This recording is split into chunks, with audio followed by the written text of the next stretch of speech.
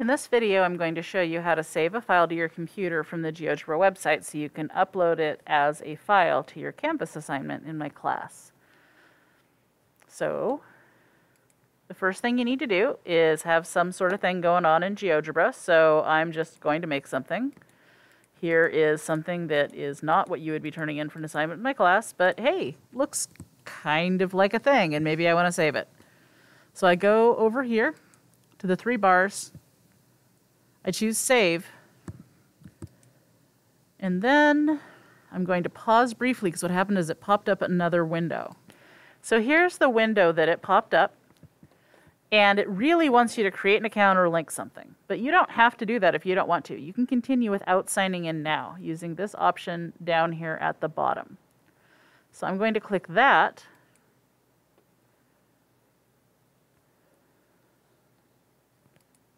And then it takes me back here where I can decide what I'm going to call my file. In this case, I'm going to call it Example for Video. And then I will hit Save. And it downloads it to my computer. It'll be in my Downloads folder, and I can then attach it to an assignment.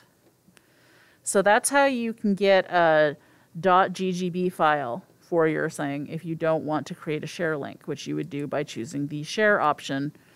And in order to do that, you would in fact probably need, why don't I find out?